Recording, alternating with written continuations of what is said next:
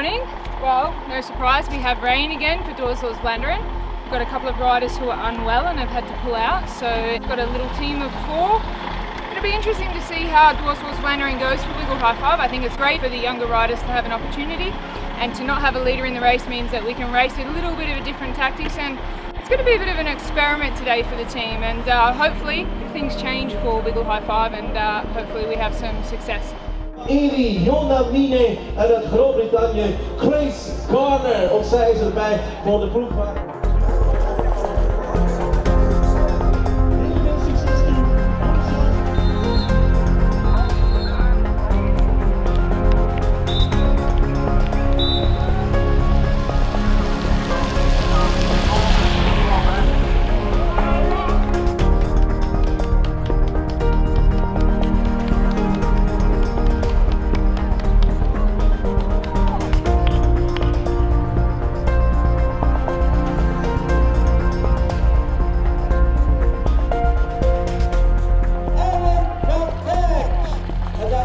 Bijzonder blij mee.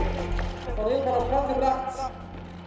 En een close finish. Dus links van de wegpedaal staat de ronde. Dat bedoelt Suzanne Andersen. Cold rain again. And yeah, so many crash. But I'm good position first and second climb. But I can't follow second climb attack. Yeah, so I can't get escape group.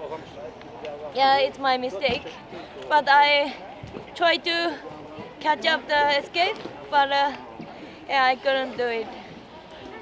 The race today, Dwars Vlaanderen, was absolutely crazy. It was just crash fest, like one crash after the other, bang, bang, bang. Fortunately, all of our riders stayed out of the carnage and the mess. They must have been riding very well at the front because they weren't involved in the crashes. Unfortunately, we lost Grace Garner quite early. She had a puncture and was unable to make it back to the peloton, but we had other riders there in the main peloton.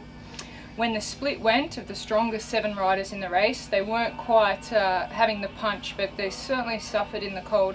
A lot of athletes did, but the athletes that we had here from Wiggle High 5 are not quite accustomed to this really cold weather just yet, so really struggled. Now they're just getting changed in the bus, but freezing cold. So it was an eventful day back in the car in the convoys. For Wiggle High 5, I say the girls rode really well. Condition is quite good. Obviously we're coming into Tour of Flanders on the weekend, so we'll see how they go.